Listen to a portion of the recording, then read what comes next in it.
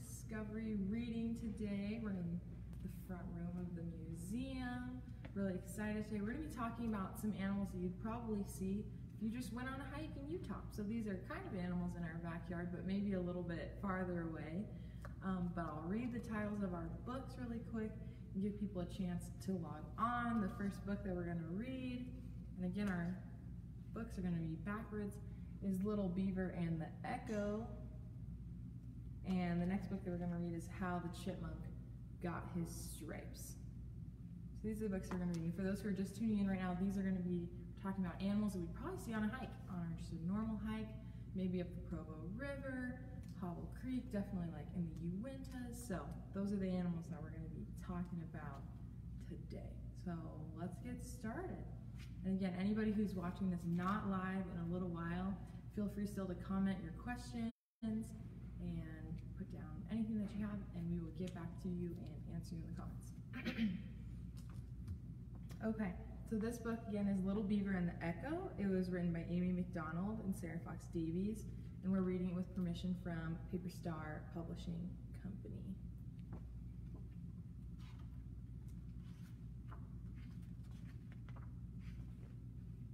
Little Beaver lived all alone by the edge of a big pond. He didn't have any brothers, he didn't have any sisters. Worst of all, he didn't have any friends. One day, sitting by the side of the pond, he began to cry. He cried out loud. Then he cried out louder.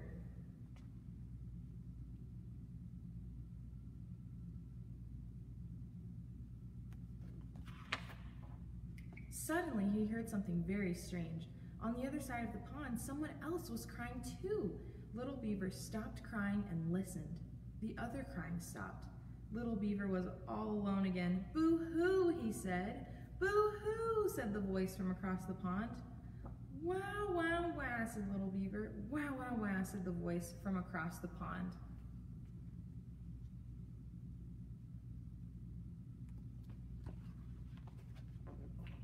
Little Beaver stopped crying.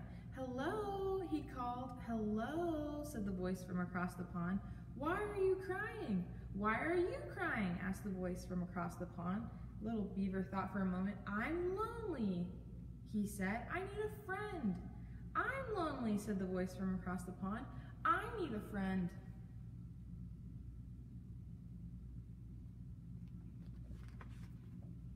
Little Beaver couldn't believe it. On the other side of the pond lived somebody else who was sad and needed a friend.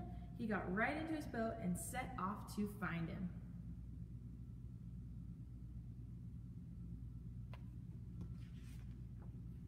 It was a big pond. He paddled and paddled. Then he saw a young duck swimming in circles all by himself. "I'm looking for someone who needs a friend," said Little Beaver. "Was it you who was crying?" "I do need a friend," said the duck, "but it wasn't me who was crying." "I'll be your friend," said Little Beaver. "Come with me." So the duck jumped into the boat.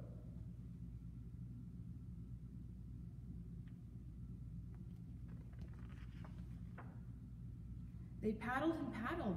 Then they saw a young otter sliding up and down the bank all by himself. "We're looking for someone who needs a friend," said Little Beaver. "Was it you who was crying?" "I do need a friend," said the otter, "but it wasn't me who was crying." "We'll be your friends," said Little Beaver and the duck. "Come with us." So the otter jumped into the boat.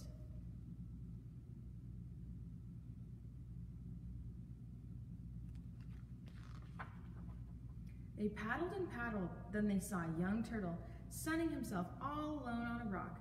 "We're looking for someone who needs a friend," said Little Beaver. "Was it you who was crying?" "I do need a friend," said the turtle, "but it wasn't me who was crying." "Well, we'll be your friends," said Little Beaver and the duck and the otter. "Come with us."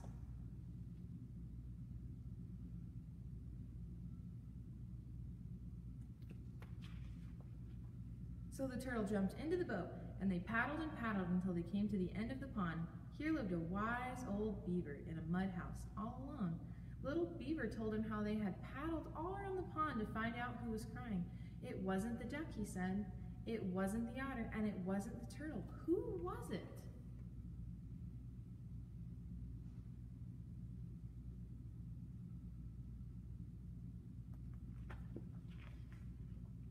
"It was the Echo," said the wise old beaver. Where does he live? Asked Little Beaver. On the other side of the pond, said the wise Little Beaver. No matter where you are, the echo is always across the pond from you. Why is he crying? Said Little Beaver. When you are sad, the echo is sad, said the wise Little Beaver. When you are happy, the echo is happy too.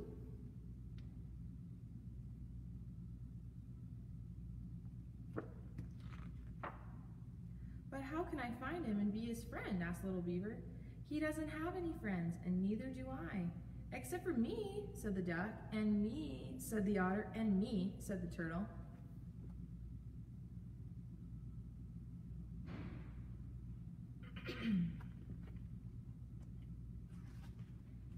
Little Beaver looked surprised.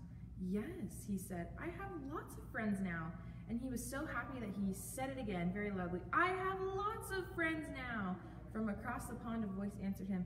I have lots of friends now.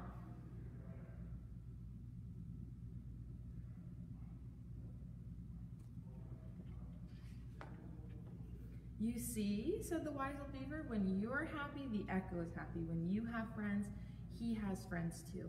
Hooray, shouted the Little Beaver, and the duck, and the otter, and the turtle all together, and the echo shouted back to them, hooray!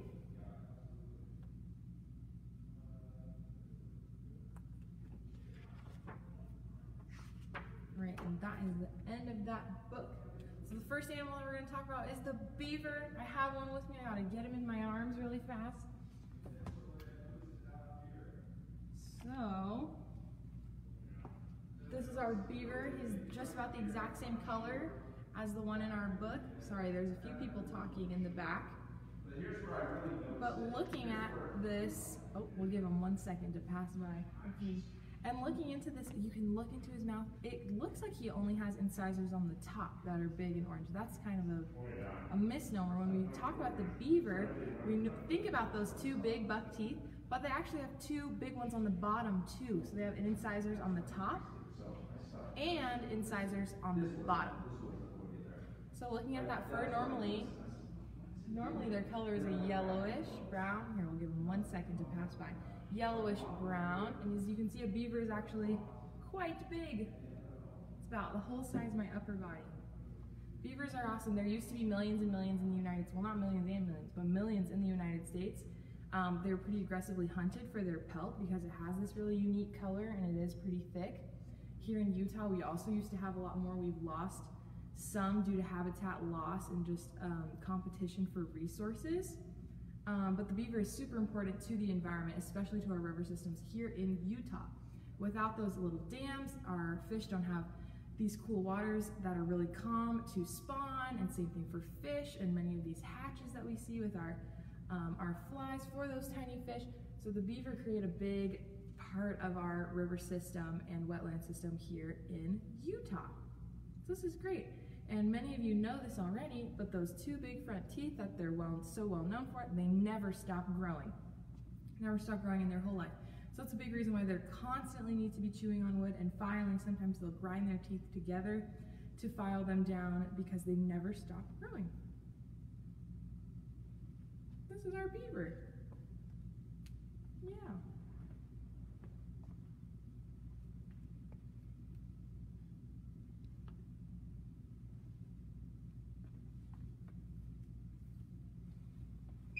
Okay, our second book is called How Chipmunk Got His Stripes, and it is by Joseph Bruchac and James Bruchac, and the pictures are done by Jose Arguello and Ariane Dewey, and we're reading this one with permission from Penguin House, Penguin Random House.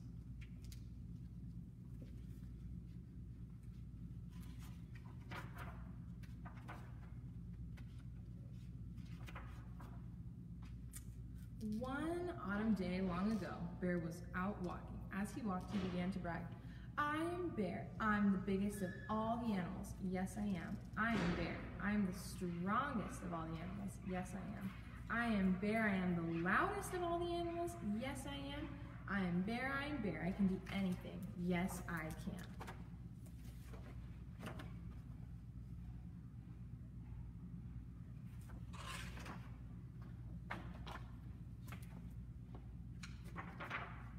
As soon as Bear said those words, a little voice spoke up from the ground. Can you really do anything? Bear looked down. He saw a little brown squirrel standing on his hind legs. Can you really do anything? Brown Squirrel asked again.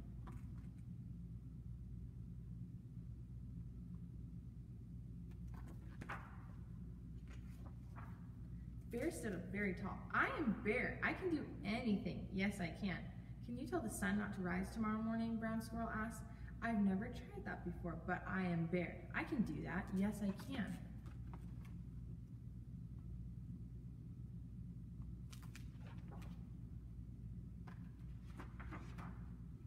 Bear turned west to face the sun. It was the time when the sun always goes down. Bear stood up to his full height and spoke in a loud voice, Sun, do not come up tomorrow. At his words, the sun began to disappear behind the hills. You see, Bear said, Sun is afraid of me. He's running away. But will sun come up tomorrow? Brown Squirrel asked. No, Bear answered, the sun will not come up.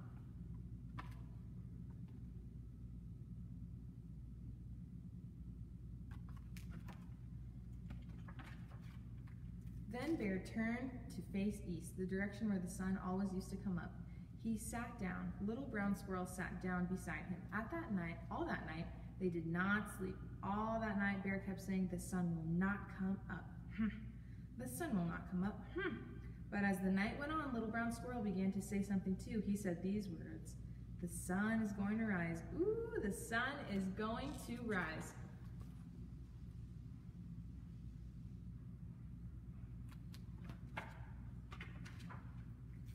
And all through the night they sat there, one by one. Other animals gathered around them, fox and wolf, deer and moose, rabbit and porcupine, hawk and owl, otter and beaver, frog and turtle, and even the little mice came. They wanted to see who would be right, Bear or Brown Squirrel. This was what the other animals heard. The sun will not come up. The sun is going to rise. Woo! The sun will not come up. The sun is going to rise. Woo! Finally, it was just before dawn, the time when the sun always used to come up. Look, said Turtle, a little bit of red is starting to show. Yes, said Owl, I believe the sun will rise today. Bear only chanted louder. The sun will not come up. But right next to him, Little Brown Squirrel piped up, the sun is going to rise.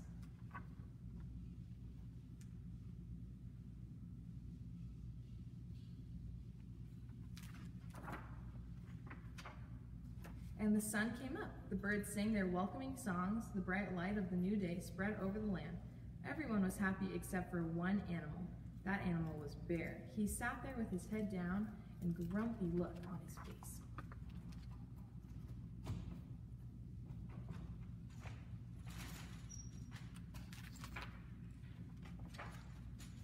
The happiest animal of all was Little Brown Squirrel. The sun came up, he chirped. The sun came up, the sun came up, the sun came up.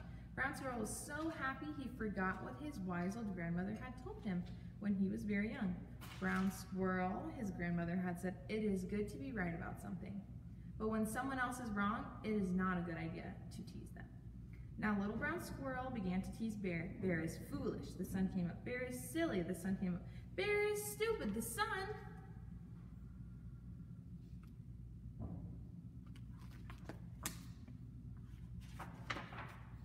Whomp! Bear's big paw came down on Little Brown Squirrel.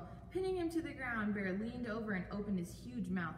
Yes, Bear growled, the sun did come up. Yes, I do look foolish, but you will not live to see another sunrise. You will not ever tease anyone else ever again because I, Bear, am going to eat you. Brown Squirrel thought fast. You are right to eat me, he said. I was wrong to tease you. I would like to say that I'm sorry before you eat me, but you are pressing down on me so hard that I cannot say anything. I cannot say anything at all. I cannot even breathe. If you would lift up your paw just a little bit, then I could take a deep breath and apologize before you eat me. That is a good idea, Bear said. I would like to hear you apologize before I eat you. So Bear lifted up his paw, but instead of apologizing, Brown Squirrel ran. He ran as fast as he could toward the pile of stones where he had his home. He had a tunnel under those stones and a nice warm burrow deep underground. Little Brown Squirrel's grandmother stood there in the door, waiting for him. Hurry, Brown Squirrel, she said. Hurry, hurry. Little Brown Squirrel dove for the door to his home, but Bear was faster than he looked. He grabbed for little brown squirrel with his big paw. Bear's long, sharp claws scratched. Oh, I don't think I showed this picture. Okay. Little brown squirrel dove for the door to his home, but Bear was faster than he looked. He grabbed little brown squirrel with his big paw. Bear's long, sharp claws stretched brown squirrel's back from the top of his head to the tip of his tail.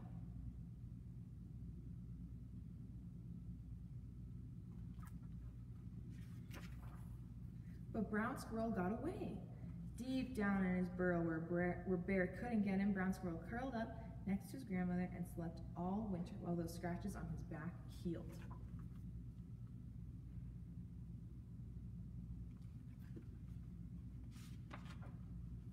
When spring came again, little brown squirrel came out of his hole and looked at himself.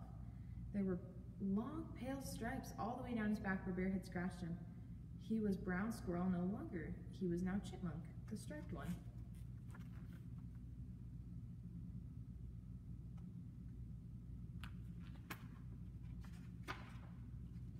That is how Chipmunk got his stripes. Ever since then, Chipmunk has been the first animal to get up every morning. As the sun rises, he scoots to the top of the tallest tree to sing his song. The sun came up, the sun came up, the sun came up, the sun came up. And ever since there, Bear has been the last animal to get up. He doesn't like to hear Chipmunk's song. It reminds him, as it reminds us all, that no one, not even Bear, can do everything.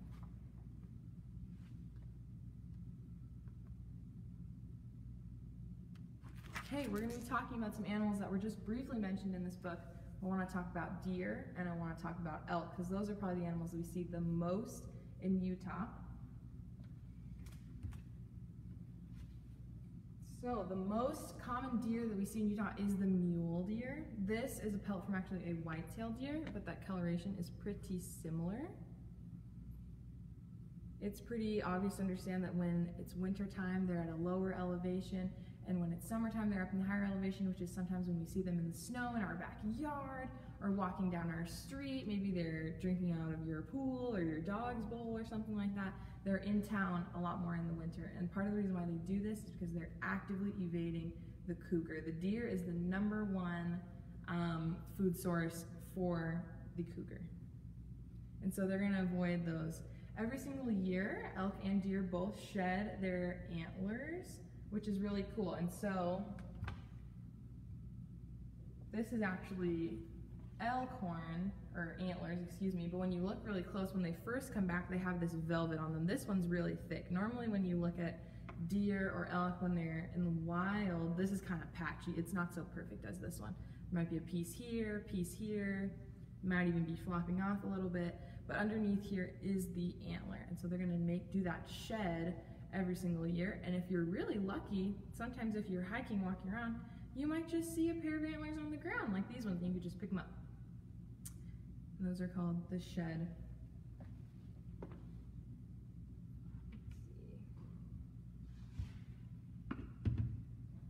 Okay, and then this is pretty big. I'll scoot back. This is our elk antler. Usually when we look at elk antlers, they have much more even points on the side of their head. They normally have 6 on each side. They're a lot more even than the deer. The deer have a lot more variation in what their antlers look like, but they're much bigger than the deer antler. And a bull elk, which is the boy, is normally about 700 pounds, and the cow can be 400 to 500 pounds. So these are much bigger than the deer. They are big animals, but they're really cool. The elk are also living at much higher elevation than the deer. So whereas you might see a deer in your backyard, the lowest elk really is about 6,000 feet, and they're in that 6,000 to 10,000 foot elevation range. So that is our elk. I think I got one more thing to share. Let's see. Oh yeah, the last thing for elk and deer, we often want to feed them, and we often want to have them in our backyard. One thing to consider is because deer, less so elk, but more so deer, come down and up in elevation with the season changes, their diet changes, and they have a very distinct diet for the winter and a very distinct diet for the summer. So we have to be cautious when we put out certain seeds or salt licks because they are ruminants. which is the type of animal they are. So it's like sheep and cow, meaning that they have like cud and they chew up and spit up their food. So their bodies actually need time to prepare for the next diet in the season. So we have to be super aware of that when we feed them, because they can be very sick when that happens. Deer do not have as much to eat in the summer. They don't hibernate or anything like that. And so they can lose about 25% of their body weight in the winter, and during the day, 40% of their food consumption is actually just coming from their own body fat. So you have to think about that. But that is our discovery reading for today. Thank you guys for tuning in. If you guys have any questions or comments, feel free to leave them below and we'll read them and answer back to you. Hope you guys have a great weekend, and we'll see you guys next week. Thanks.